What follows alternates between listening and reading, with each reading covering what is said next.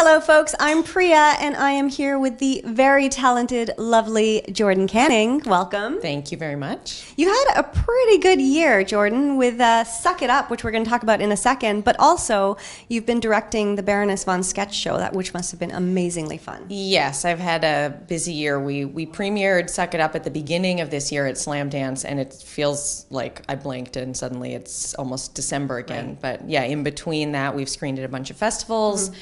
And yeah, I worked on 3 different TV shows, the last of which was Baroness von Sketch that I just wrapped a week ago. Amazing. And you were saying that it was hard to get through takes without laughing. Without laughing, yeah. I definitely spoiled a couple just because I couldn't help it. They're too funny. Well, you should really reprimand them for being too funny, maybe. Yeah. Yeah. It's my fault, though. Yeah. So tell us about Suck It Up.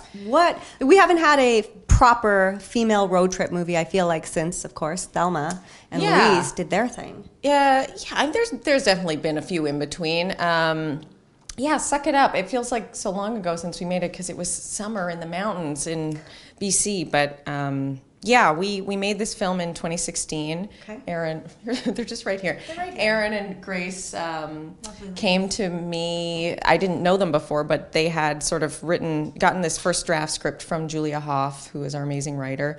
And so they had a script, and then we're looking for a female director. And so someone put us in touch, and we met up, and I loved them, and I loved the script, and so I came on board.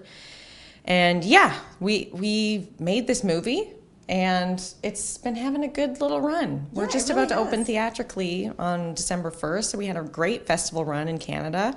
And I'm going to Frankfurt next week for our European premiere. Mm-hmm.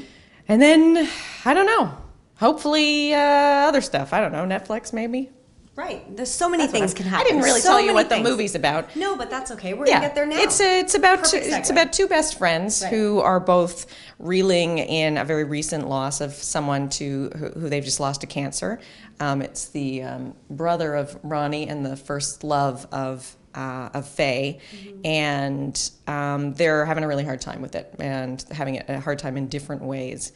And so Faye has the brilliant idea to steal Ronnie away and throw her passed out in her brother's Mustang and drive into the mountains to try to dry her out and try to force her into sort of coming to terms with her brother's death. But of course that doesn't go as planned. Does anything ever? No, you can't force someone to grieve a certain way. So. No. But as a best friend, like, you can just do what you got to do to try and get them through. Yeah. So it is a road trip movie. It's a movie about friendship. It's a movie about grieving, and it's funny too. You know what? It's everything you could ask for. Yeah. Almost. It's got great music. Got some cute boys in it. Oh, love that. Got beautiful mountains.